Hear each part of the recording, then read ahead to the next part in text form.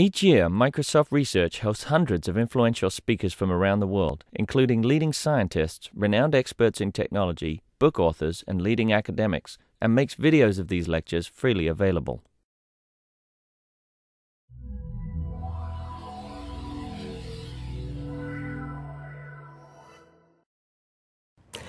Good afternoon and welcome. My name is Ann Rudden, and I'm here to introduce and welcome Greg Bear, who is visiting us as part of the Microsoft Research Visiting Speaker Series. The Los Angeles Times calls Greg Bear one of the masters of speculative fiction. A member of the elite think tank Sigma, Bear has lent his insight to the Department of Homeland Security, the U.S. Air Force, U.S. Army, NATO, and other agencies to provide decision makers with alternative scenarios for critical future developments and events. As a writer of speculative fiction, Bear helps these institutions forecast new developments, brainstorm new technologies, and predict disruptive events. More importantly, he inspires government agencies to consider how these profound changes will affect societies in good ways, bad and unexpected. Greg Bear is here to discuss his new novel, Mariposa, a Quantico novel. Bear places the U.S. status as a troubled economic and strategic superpower at the center. The country's apparent savior, the Talos Corporation, delivers training for soldiers and runs security forces around the world. But there is a sinister hidden cost. Greg Bear is the author of more than 30 books, including Quantico, Blood Music, The Forge of God, and Darwin's Radio. Bear has been awarded 2 Hugos and 5 Nebulas for his fiction, one of 2 authors to win a Nebula in every category. Bear has served on political and scientific action committees and has advised Microsoft Corporation, the U.S. Army, the CIA, Sandia National Laboratories, Callison Architecture, and other groups and agencies. Please join me today in welcoming Greg Bear. Thank you.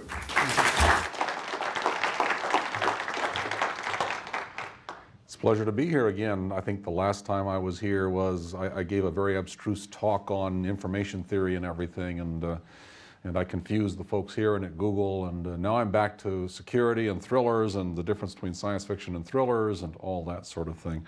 I was thinking this morning, after reading the news of yesterday, this isn't the future I signed up for.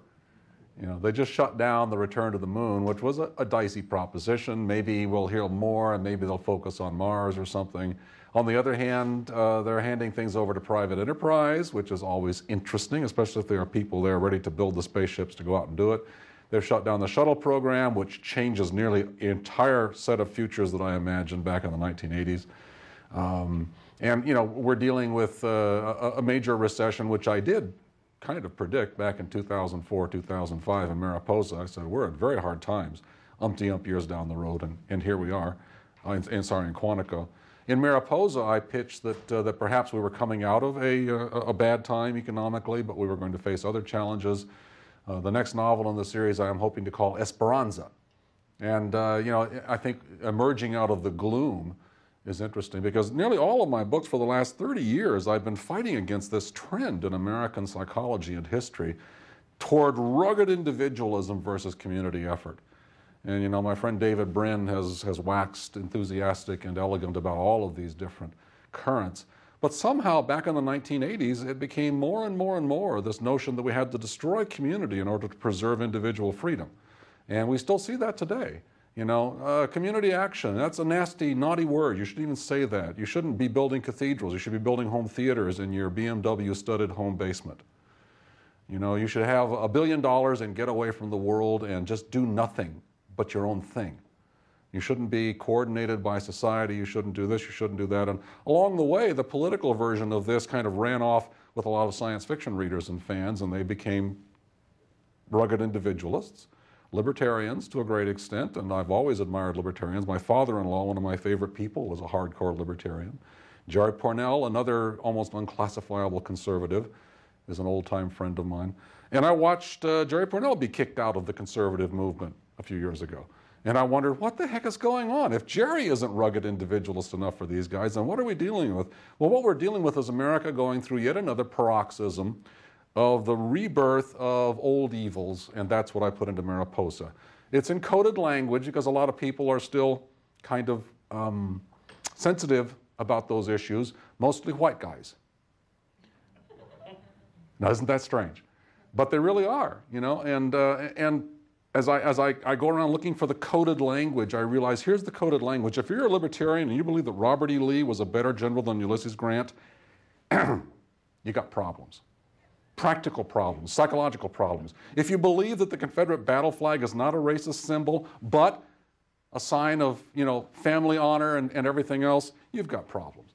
And in Mariposa, I lay it out, flat out, if you're a conservative that believes in the honor of slaver culture from 150 years ago, you've got problems. You're dealing not with libertarian philosophy, you're dealing not with actual conservative philosophy, you're dealing with Confederatism. You're dealing with the slaver culture, and the slaver culture rose up and trained people to act counter to their own best interests. It's really interesting. You see this in ant cultures too. Believe it or not, look it up in E.O. Wilson. Ants that take slaves tend to slack off into nothing but becoming military. They become larger warriors and let the work be done by the slaves. And how is this not VMI, the Virginia Military Institute, and all that sort of thing? Remember, some of the finest generals and some of the finest fighting forces came out of the South.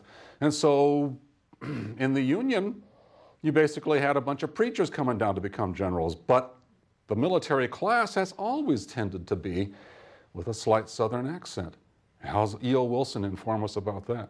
So at the risk of offending everybody here, I have to say that in Mariposa, what we have is America returning to its senses by basically getting itself straightened out, throwing away the nightmares of the past, sometimes violently, and becoming really American again. And what is American? It is where community effort and individualism work hand in hand.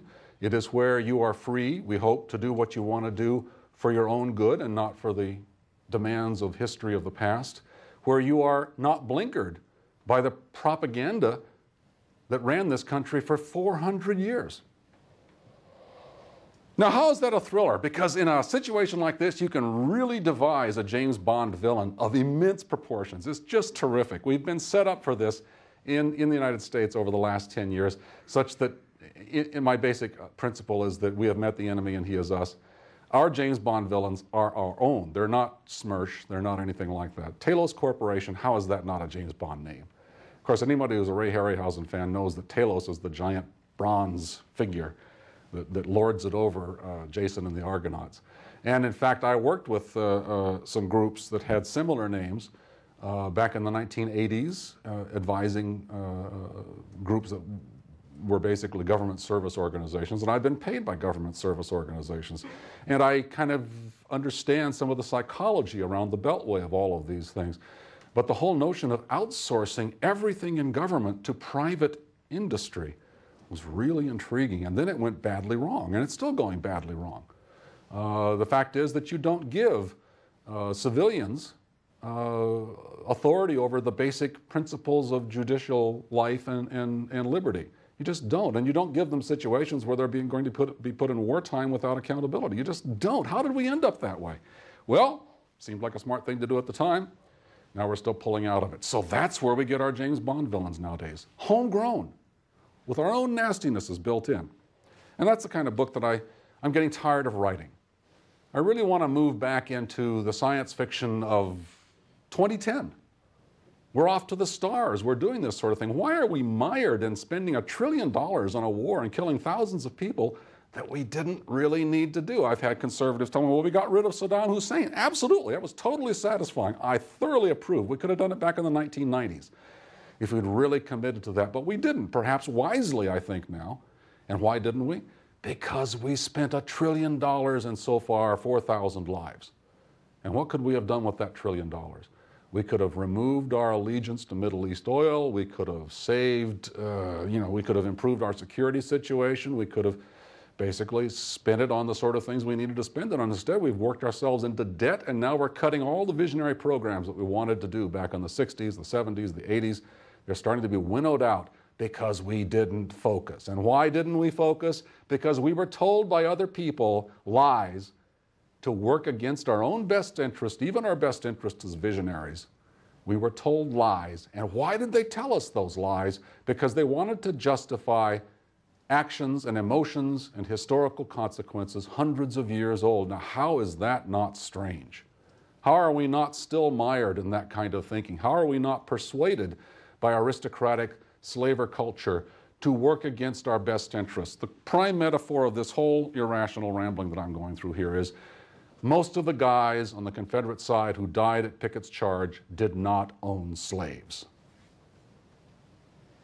They did it for honor and state and family, supposedly.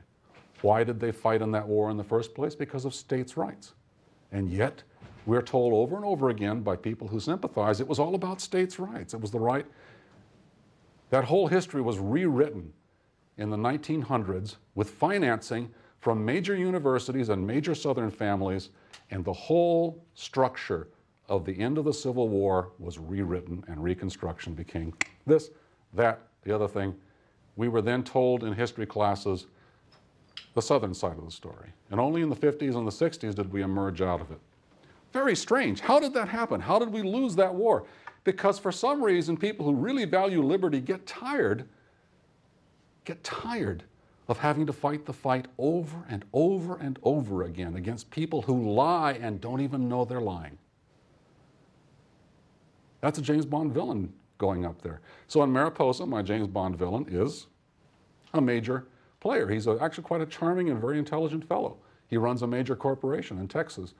And in Texas, I wish that they had held off a little bit. The book was published last November, and suddenly in September or August or back around that time in 2009, the governor of Texas says, why don't we secede? And that's what my book is about too. Of course, we've forgotten now that the first state that wanted to secede was Massachusetts, back around I think it was 1812. Massachusetts wanted to secede, and going that route was the end of a major political party, the Federalist Party, because suddenly at the beginning of a war, here's a state that's proving itself to be unpatriotic. History is great. I love all this stuff, and I kind of throw this into the mix, and I kind of say that this is not the future I wanted to be born into. I got some messages recently talking about the Queen of Angels universe, Moving Mars, Heads, a series of books which I began writing back in mid-1980s to 1989 for Queen of Angels. And the structure of that is what we're heading into with Mariposa. Turned out that the political situation I was pointing toward fit perfectly with what was going on in Quantico, and so Mariposa introduces us to some of the characters who will show up in Queen of Angels and other novels later. That surprises me. And what's also surprising is that some people went in and did the math, and I didn't do the math, and when I was writing Mariposa, it turns out that I'm way within the ballpark for all the character histories, the dates and everything, which I don't actually name in Mariposa. But it just fits perfectly. And the one thing that doesn't fit perfectly is the space program as speculated upon in Heads. By 2019, we've got at least 3 families living on the moon in Heads. I'm not sure we're going to make that deadline.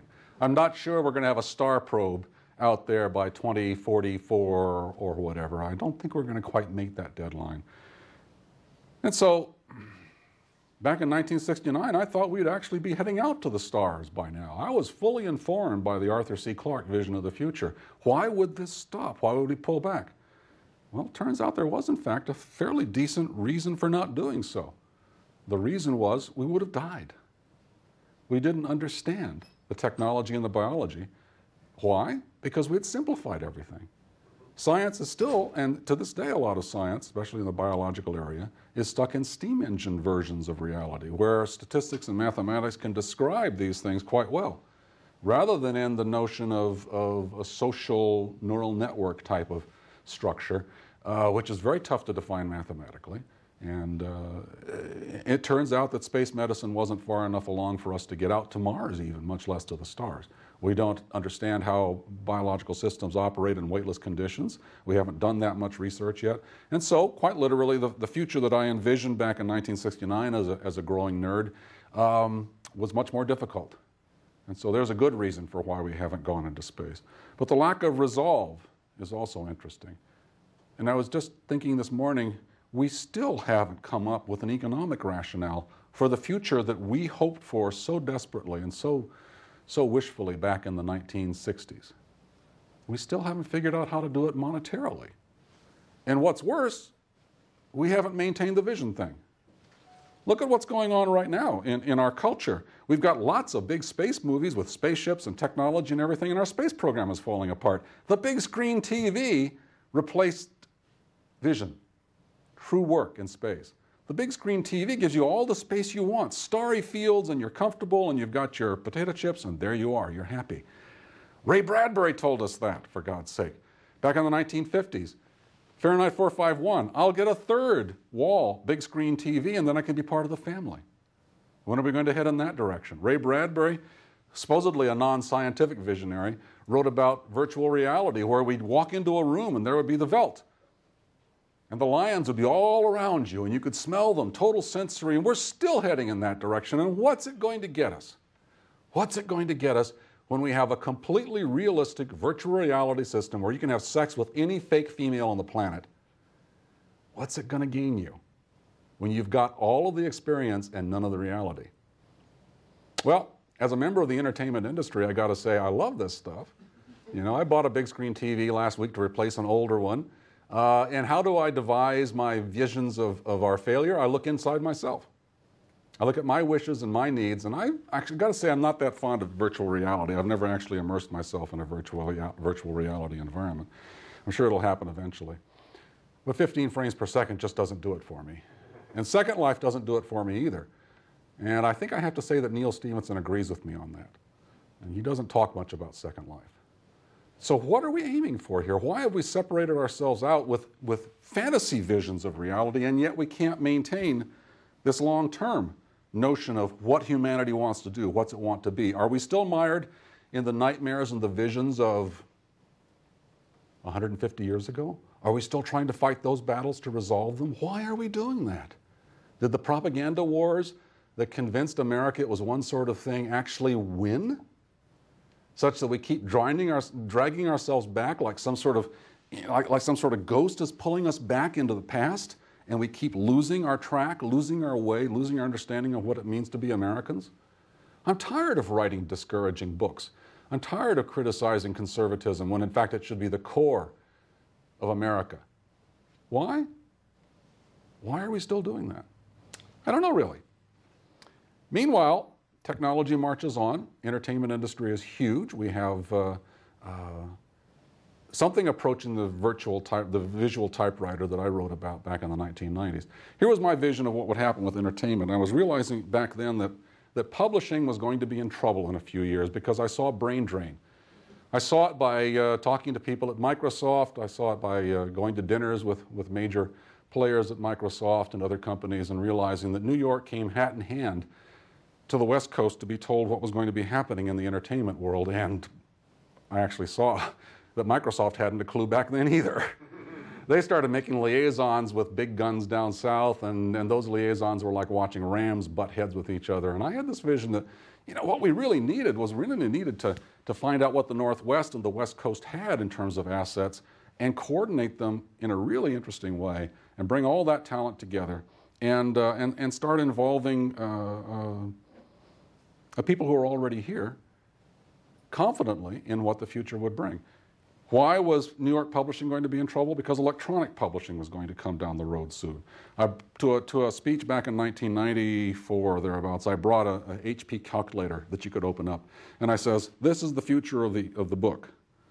This screen will open up for you, and you can type on the bottom part on a virtual keyboard, and you can look at 2 pages of a book, and you can, you know, open it out and watch a movie on it and everything. And this is going to provide competition for print books. But also competition was going to come from, and is coming from, not just television, not just motion pictures, but the gaming industry, whose revenues even back then were exceeding virtually every other branch of entertainment. And I said, this is going to cause a brain drain because publishing is typically poorly paid anyway, and New York is very snobbish. And New York will not recognize what's going on and will not change things, and so people will gravitate away, and the management, the most important people in determining how publishing goes, will get less and less capable, less and less business capable, and more caught up in business trends which they did. So newspapers had to make 20% profit or increase 3% every year. Books had to do the same thing. The secret masters of publishing, the giant conglomerates that bought up all the publishing industry, wanted these things to work the way real estate did. And look where we are now. In 2000, the publishing industry revenues dropped off 30% in 1 year. Sales dropped off. I don't know if revenues did, but sales dropped off 30% across the board. It was a huge shock. The shock waves went through, pressure was put on the editors, and the old joke suddenly became a reality, where the accountant looks at the list of books on one side that sell and the list of books on the other side that don't sell, and they say, why don't you buy more of the books that sell and not buy these? Well, of course, the joke is you never know which one it's going to be. You can't determine what the audience is going to do with a book. You can't do this. And the accountants ruled, the marketing departments ruled, and publishing is now continuing to drop off. We see it with mass market paperbacks who had their distribution chains shut down. Now, I got to say, I was raised on paperback books. I still love paperback books. But you can't find them anymore except the top 10 bestsellers. You go into a lot of these stores and that's all you're going to see up front is the top 10 bestsellers, and that's like a supermarket putting milk up front. That's not good marketing. You already read all those books. There's no selection. As you reduce the selection in a lot of bookstores, you reduce independent bookstores. The distribution chains shut down. Safeway only bought from one distributor regionally rather than 10 or 15. All those distributors went down almost overnight and were bought up and are now conglomerated, and now those sales are dropping off. The whole business was folding up and going away, and it's happening now in Hollywood too. Even though they're making billions of dollars, they're terrified because revenue streams are going elsewhere. The challenge of the future in entertainment becomes as dicey as the challenge of the future in spaceflight and everything else. Where did we lose our vision? What did we want to do? What we wanted to do was end up independent, rich, and isolated from society with no real responsibilities. This was the goal of the 80s and the 90s. And to some extent we succeeded, except economically we're on a downturn, the entertainment industry is suffering, all revenues are down. What went wrong? We lost our enthusiasm. The enthusiasm of being Americans was to create the future and provide huge, frighteningly visionary opportunities for our children so they'd be propelled into the sciences. How have we failed in that goal? We have been dragged back by the nightmares of history such that some of our most important emotional elements in American politics are now fighting wars that are 150 years old or more. And they're fighting them over and over and over again, slamming their feet down, trying to drag us back. They can't do that. On the other hand, the visionaries on all sides are kind of discouraged. The funding is dropping. VC is dropping. How are we going to start up new technologies, new revenues? Where's the vision going to come from? We're kind of holding on. We're trying to maintain our stand. In some cases, we've actually seen things happen. We've seen, really major changes in the way books are being delivered. And now they're fighting it over. The giants are fighting it over. And I say, that's great. That's the way business should be. They should be screaming at each other. They should figure it out. And I love my Kindle.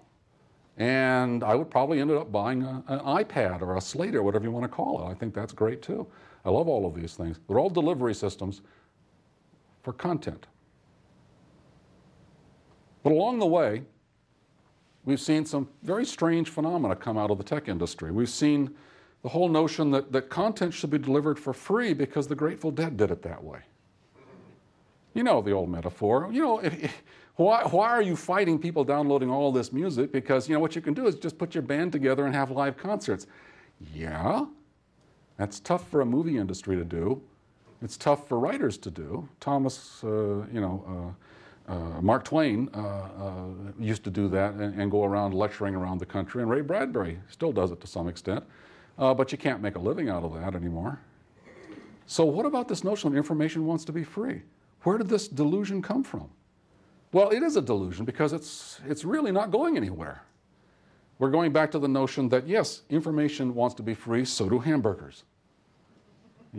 But you can't download a hamburger. If we could go back to those 1960s science fiction novels where the replicating machine makes everything for you, didn't we try to do that with nanotechnology? Didn't we say in 20 years nanotechnology will make everything cheap because you'll just put your home factory to work and it'll make a BMW for you.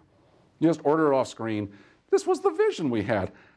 How amazing was that?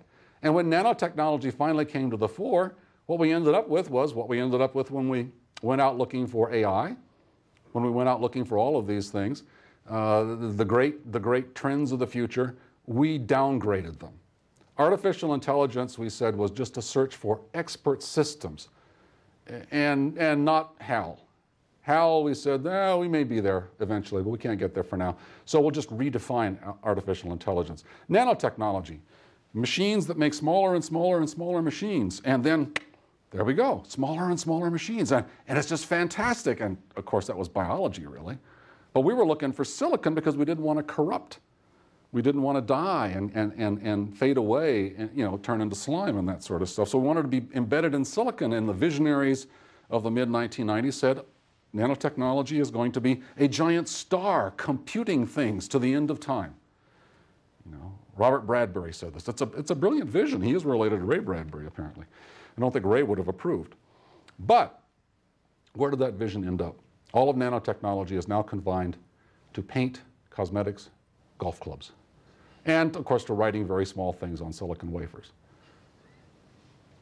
Meanwhile, biology is coming along and quite literally eating nanotechnology's lunch. Why? Because the original nanotechnology is the cell. It's a protein molecule with 60 domains of activity and 10,000 degrees of freedom, and it can move at 10,000 cycles per second. And what the heck does it do? You can't compute it.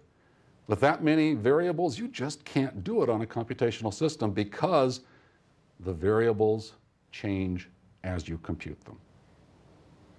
Now, that means that we're having a hard time understanding what life is all about. But how's that any different from what it was back when I was a kid? We have to reorient ourselves. We have to think about where we really want to be. We have to stop looking upon ourselves as not being connected to community, because most of us here have to work with other people to get things done. We can't just lock ourselves away, rich billionaires with catalogs full of nanotechnological items, and grudgingly, move ourselves like snails back into a vision of the past that never really worked, a vision of the future that never really works. So how are we going to do this? Where are we going to go from here? First of all, we have to get our economics straight. We have to get our priorities straight. We have to look upon ourselves as living in a world where there are a lot of bright people out there, but still, where what we have to offer is extraordinary. Our roots, in a real way, the cultural roots of America come out of an England full of people who love to argue with each other. And they would pull in different cultural elements from the Bible to the Greeks to all of this stuff, and they'd argue about them. And they'd go off into weird areas and have wars and set up empires. And I got to say that if you wanted to be occupied, it was better to be occupied by the English than the Portuguese, but not much. And we went through all of that, and then we separated off from that, and we came over here and we continued to argue. Argument is terrific. Lying is not. If you're in a situation now where you lie to yourself about your goals, your standards, your connection to the country, you are not doing us any good. And right now in our media, we have alternate camps setting up lying factories. That isn't good. We have the bloggers who have no fact filter whatsoever quite often. And really what you do is you have 10,000 people lying to each other, and out of it emerges this giant cumulative lie. And that carries on and influences how our elections are carried out. We've always complained about people not being educated in voting, but people who are lied to and vote are really dangerous too. I think Robert Heinlein actually found this out. One of the quintessential libertarian writers of the 1940s described a period of time he called the crazy years. We've been in the crazy years since the 1970s. When are we going to come out of them? And in his inimitable way, he started writing the headlines for the crazy years. And these headlines can be found on the internet right now, every single day. Very similar headlines. How did we get there? Well, some respects we didn't listen to our best people. In other respects, we didn't listen to our inner heart. So as I work on books now, Mariposa is hopeful. Mariposa is about finally exorcising the ghosts of the past. But it's also about facing up to the consequences of screwing things over. Quantico was about bad leadership leading to trauma for the people who put themselves in the front lines. It wasn't about visionary thinking so much as it was about protecting ourselves. And when we put our protectors into tough and impossible situations, they get bent, they get broken, they get hurt, they die. And so you need to be careful how you use them. In Mariposa, it's when they come home, how do you fix them? PTSD. PTSD is going to be a huge problem coming out of all of these wars because we have the children of baby boomers going off to wars as professional soldiers and not being treated all that well medically, psychologically, within the Corps even, when they come home, within the military. We think if you're a soldier, then suck it up, by golly. You're supposed to be brave. You're supposed to have courage. You're not supposed to come home and whine, are you? Oh, that's terrible. You're coming home and whining. How can you do that? So we George Patton all over them. And it doesn't help. 300,000 soldiers will probably have symptoms of PTSD. My best friend came home from Vietnam with PTSD, which he still suffers from. He was in a driving rainstorm in California a few days ago, a couple of weeks ago, and suddenly visualized he was back in the monsoons in Vietnam. And he started having an anxiety attack. That's 30 years, 35 years after he came home.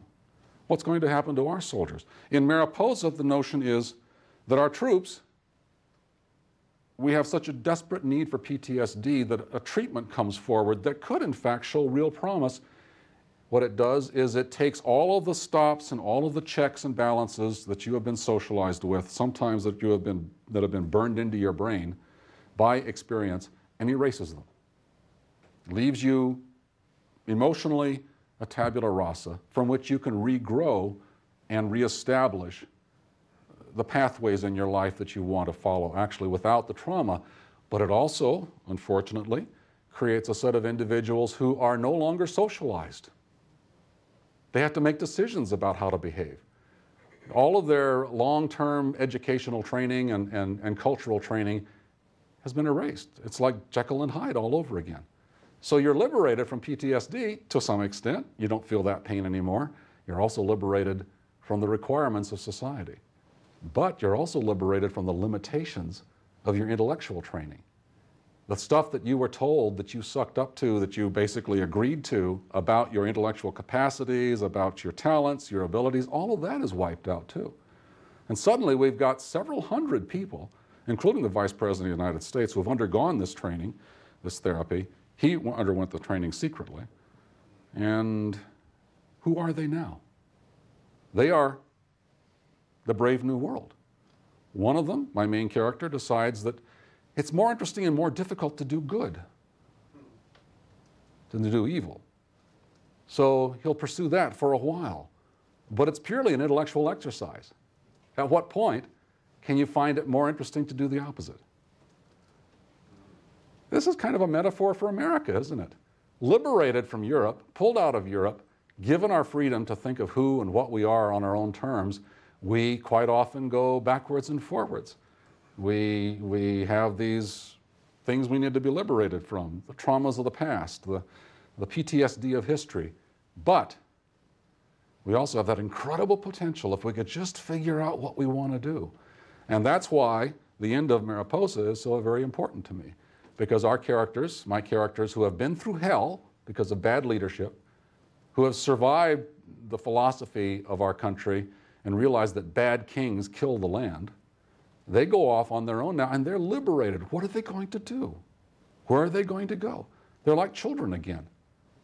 They're like babies in the cradle, except they're fully grown and they're well trained and they're very smart.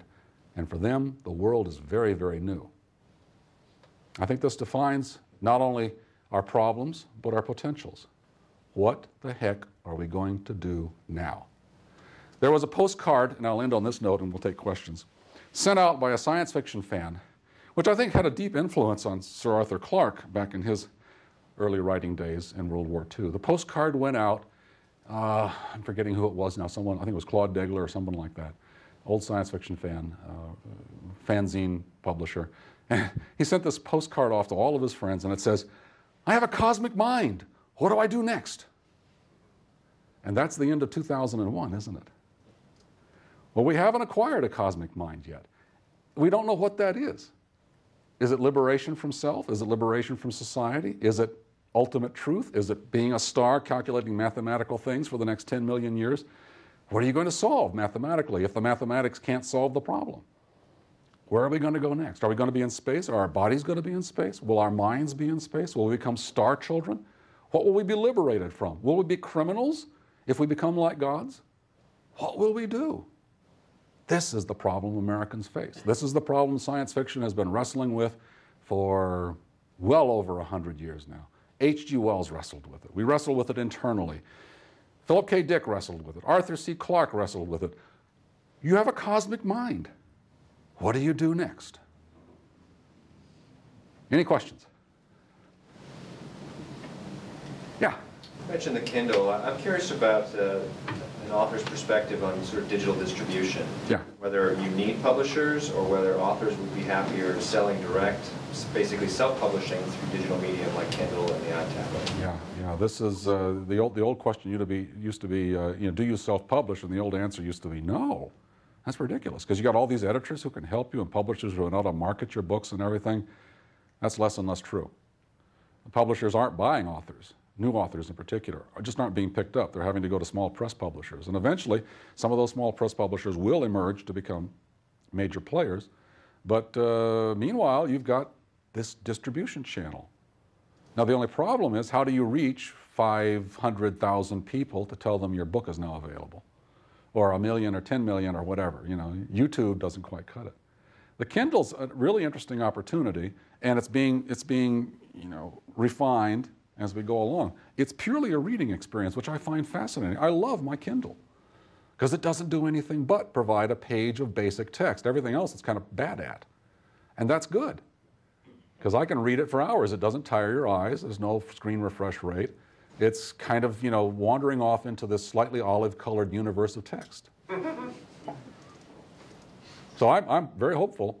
On the other hand, it's going to take a while, and in that transition period, we're going to have people who are going to be pirating books because information wants to be free, and they could kill us, quite literally. Yes, sir? You talk about corporations taking over a major part of the U.S. government. Yes. Can you comment on the recent U.S. Supreme Court decision that they can spend as much money as they want before an election? Oh, be careful what you wish for. I have a feeling that there are some corporations in the Northwest that were traumatized by the conservatives a few decades ago, when one of them who went to Washington was told by a freshman House Republican, well, now you know who your friends are, don't you? Okay? I have a feeling that there will be a kind of matching point for point of left and right. It's going to really screw things up. I think it's a bad decision. But the war is far from over. I'm just wondering how much people are going to want to spend on which candidates. We missed a bullet with John Edwards, who had, the Mellon Foundation lady basically paying for his mistresses. That's very strange. How is that going to get perverted? If you think artists are weird, look at politicians. Politicians are entertainers without a screen to be limited to, So it's going to be fascinating. We do this all the time. We screw things up so badly. And then we manage to work it out somehow. So good question. Yes, sir? What do you think about the Google book search program? It's pretty amazing. I think there's some overreaching there. And when I gave a talk at Google up down in Santa Monica, I basically said, guys, you got to share the wealth here. If you're having our page views support your advertising revenue, then you got to give authors a cut, just like libraries give authors a cut in Europe when their books are checked out. You can't have the use of our copyrighted content earning you money without us getting something out of it. It doesn't have to be a lot, And I think they're working toward that model now. If you contribute, get a share. I think that's going to be true of almost all electronic distributions. We're not looking at models of, the one thing that books managed to do was they managed to stay terribly expensive throughout the last 30 years, while DVDs were dropping down to 10 cents each. It's not quite that bad, but $5 each for a DVD when you go to Best Buy. You're not going to find a book that costs that much except in a used bookstore. That doesn't earn us any royalties. And a Blu-ray today, you can get one for $10. Books are still expensive. So that's why Amazon is trying to force it down to $10. And I think that probably if the author is publishing a book, I don't see why it can't cost $5. I think it's a terrific possibility. And then suddenly, you could have a library of 50,000 books and we'd all earn money. Right? Plus, there's all these free books out there, which is going to hurt the reprint industry. Dover Books is probably sunk right now. Their books cost $30. I love Dover Books. I used to buy them all the time. They're $30 now for a trade paperback. And the book is available on Google Books for free. So what's this going to do to reprints? The whole publishing industry has to rethink itself. On the other hand, there's been a lot of snobbery on the East Coast about the role of New York, Boston in American literature and American history. The West Coast, far less snobbish. If things start moving over towards the West Coast, that might be a good thing. So we got a lot of possibilities here. I wanted to also say there's a couple of folks in the room who can't ask me questions because they've been giving me secret information that they're here to watch me carefully, not divulge. My current project takes me very far away from American politics and off into Arthur C. Clarke, Larry Niven land with Halo. And I'll be writing the origin story, and I'm still trying to struggle around the first few chapters, because when you write about something 100,000 years ago that determines the entire history of the human race and the universe, got to get it carefully. But they've been helping me out here. So what I also discovered when I came to Halo a few years ago, to Xbox, was that this model that I had wanted to do back in the mid-1990s was pretty much what Xbox became. It was all the talent brought to the Northwest and taking over the entertainment industry. Now, how cool is that?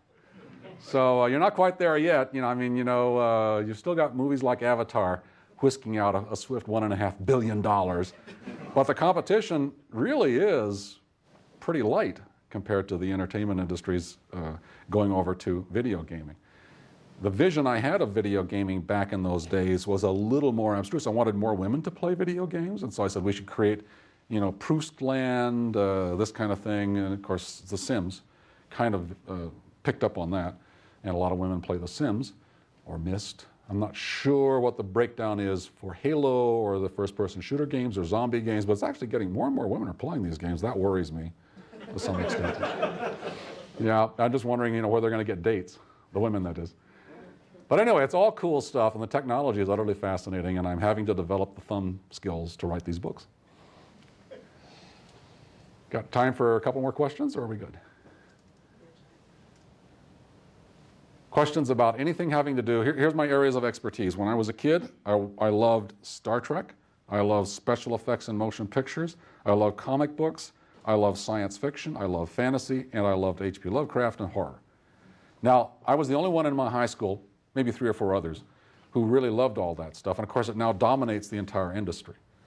So I'm not sure that my positive influence helped things.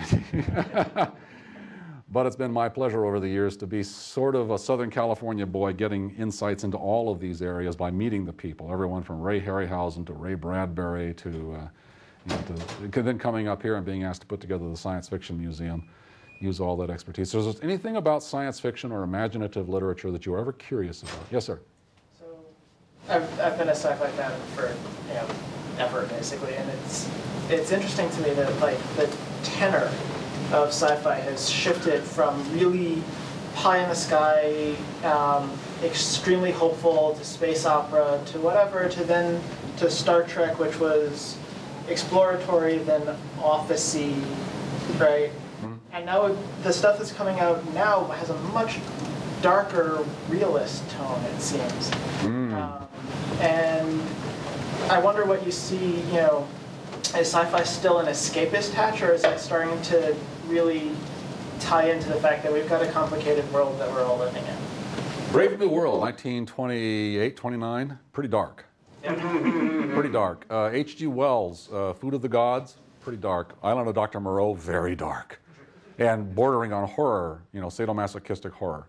Science fiction has always been back and forth between the bright and even Arthur C. Clarke. Some of his visions turned out to be kind of strange, like Childhood's End. Really a strange ending. Are these humans anymore? Philip K. Dick. God, who am I? You know? And how am I like Franz Kafka? Well, I'm not, because I'm an American, but you know, what's going on here? What is memory? What is self? All these questions came up in the 1950s. Through the 1940s, we had a kind of a positive take in Astounding magazine, but there were a lot of critical, socially critical stories being published back then too. I remember in Analog in 1963 a story called, by Rick Raphael, Code 3, which was about America, apparently without a fuel problem, oil problem, with cars on the highways, these super highways 100 lanes wide, with cars that were 50 to 60 feet long, could travel 60 to 300 miles an hour on these highways, and the story is about the highway patrol that tries to keep you safe. Now that's a cool idea. I'm still thinking of that, you know, how's that not a Michael Mann movie or something like that? But that's critical. So even Astounding and Analog frequently put out these story ideas that were critical. We still do that to this day.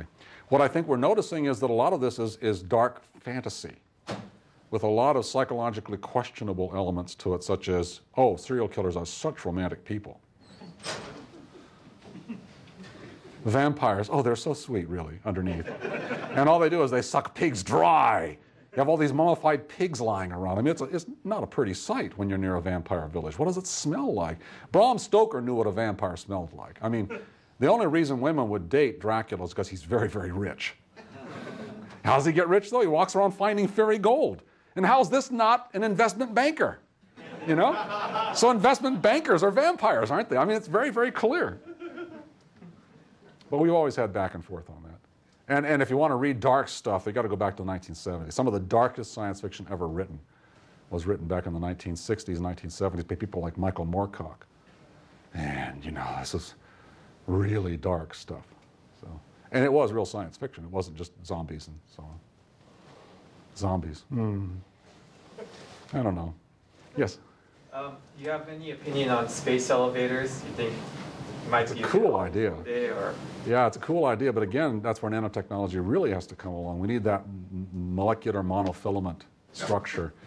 Nanotubes, carbon fibers, all this stuff are possibilities, but you need a shear ratio to get into orbit across your molecular bonds. You also need, Robert Forward had some designs for survivable knitting strategies, cord strategies, how you knit your long tubes into things that would survive a nick.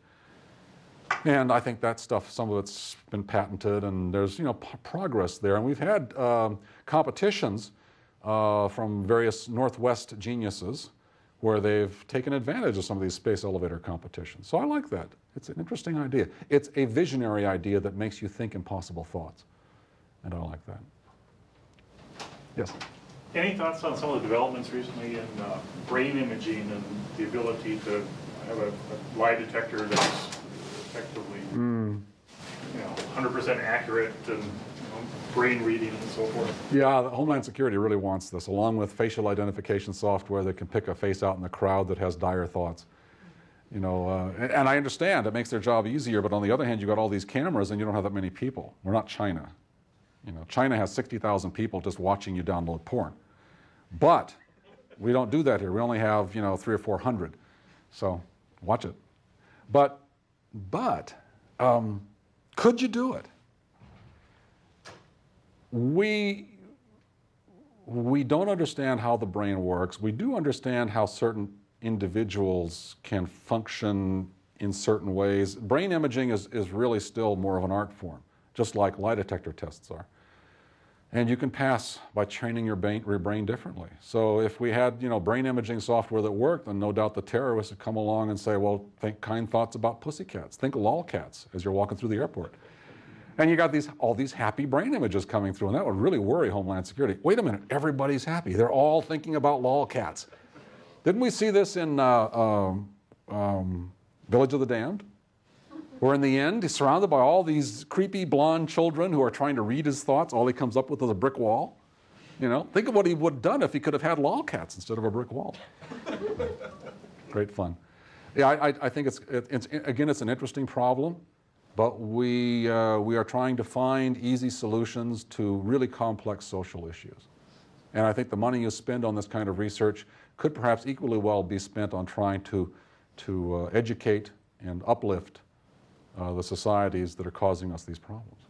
Basically, they're poorly educated, their opportunities are very, very poor, they're very patriarchal, and so someone like Greg Mortensen really has a really good solution, and finally the military is paying attention to that.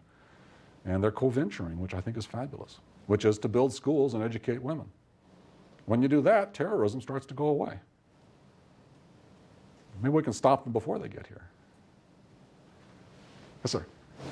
So you talked a lot about the changes in society in these the two books on Quantico.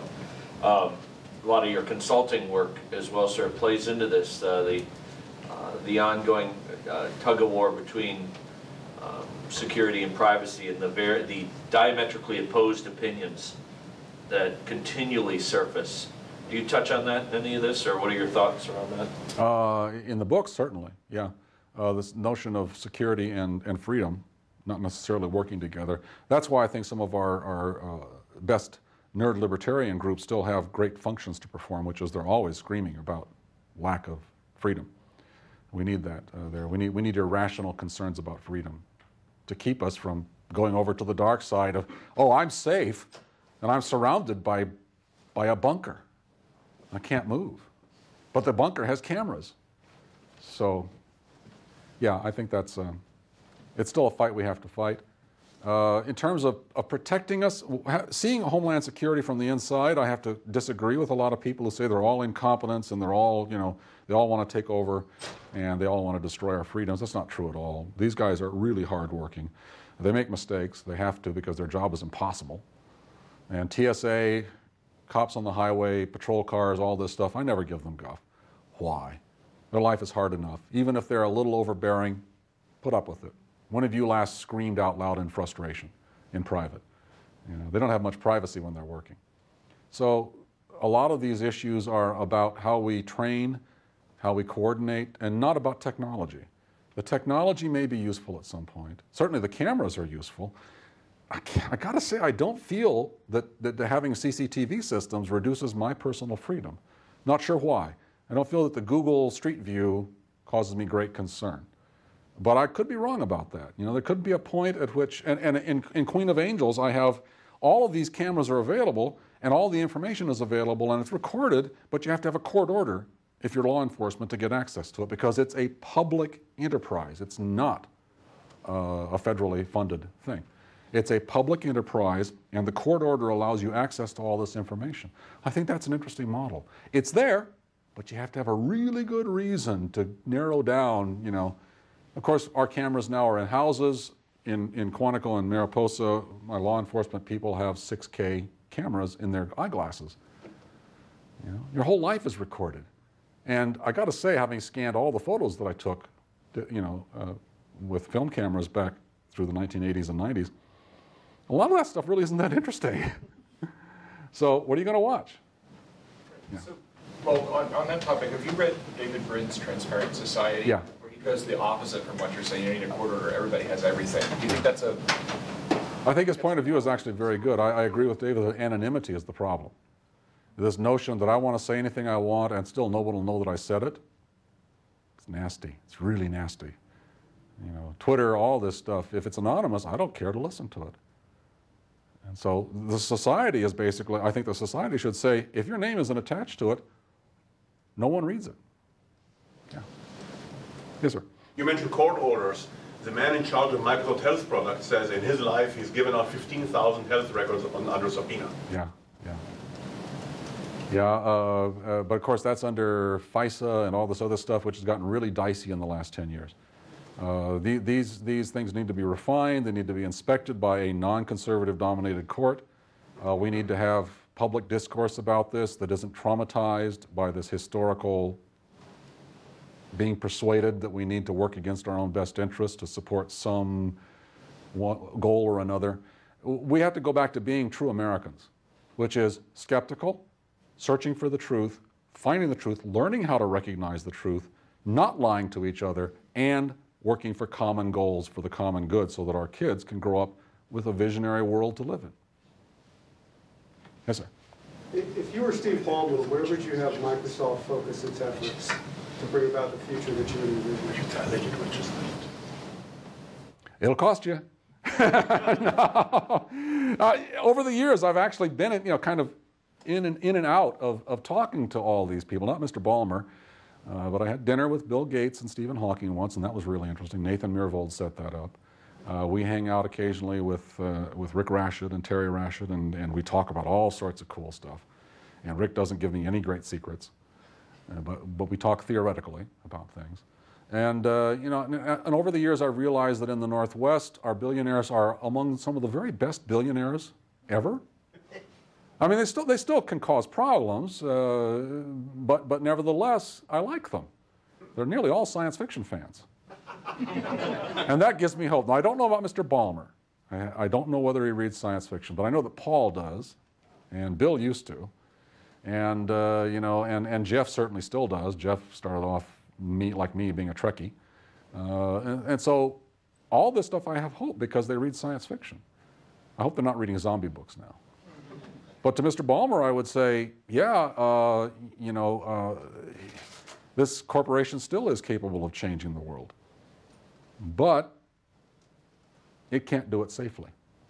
It can't do it on a 2-year agenda. It has to think 10, 15, 20 years down the roads. And in some respects it is. This department is one of the most interesting parts of Microsoft. Microsoft research, Rick Rashid once bragged to me that we're doing everything, we're researching every single technology that was in Star Trek, he says. And I'm wondering where you've got the matter transporter right now. Where's your fly strip, filter system there? But yeah, there's a lot of cool stuff being done here. I would say look to Microsoft research and to this international cooperation thing where you're around the world providing very intelligent people access to funding, to encouragement, and to working with Americans. By God, we need that. We need to get rid of this notion, that immigration and crossing borders is a nastiness that's going to bring us down. Outsourcing jobs, yeah, it can be a real problem. But on the other hand, it's one world. In the science fiction community, it's always been one world.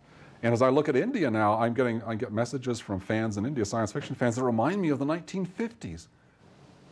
They're trying to put together community. They're trying to put together visionary things. They come over here and they say, what was science fiction like in the 1950s? Because we're there. What do we do? How do we... our spiritual influence is tremendous if we're not mired in the past. If we don't go back to all of our old hatreds and the philosophies of slaver culture and all that stuff that say, suspicion, hatred, fear, that's how we get our political agenda going. If we avoid all of that, we can once again be a beacon light in the world. And I think the opportunity lies slumbering here at Microsoft, and sometimes it breaks out into flame. Any other questions? Well, thank you very much for listening. I appreciate it.